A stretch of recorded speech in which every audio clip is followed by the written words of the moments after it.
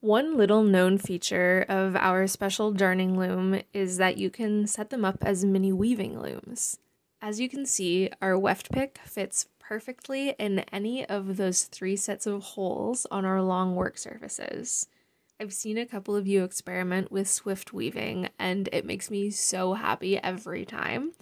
This was one of my experiments. I warped it a bit differently than normal, and also pushed outside of my typical comfort zone for colors.